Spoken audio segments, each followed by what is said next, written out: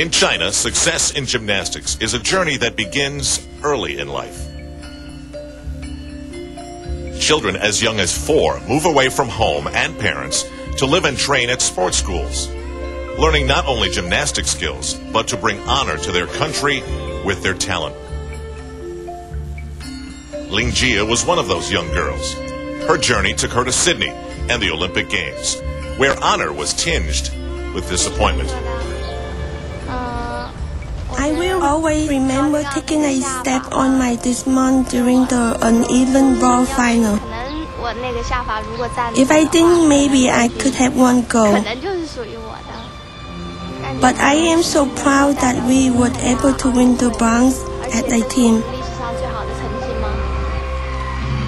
The Chinese women's team surprised many by winning the bronze medal, but the Chinese men took gold, and that brought mixed feelings as well.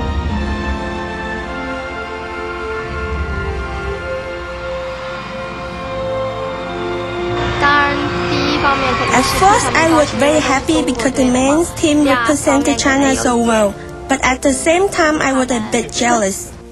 That jealousy is part of what now keeps 18-year-old Ling Jie working so hard. I want to keep training so that I can go to the 2004 Olympics in Athens and win a gold medal.